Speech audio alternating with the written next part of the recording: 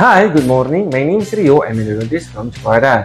Today I'm going to share with you another clinical case report of a single visit endodontic treatment which was done in mandibular first molar with a crack.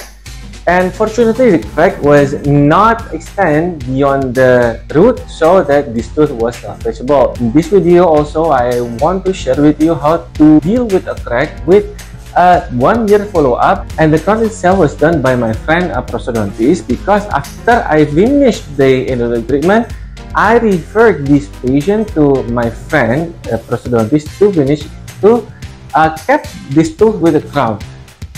Why do I need a crown? Because this is a cracked tooth. So guys, I hope that this video is useful for you, particularly when you are dealing with such cases.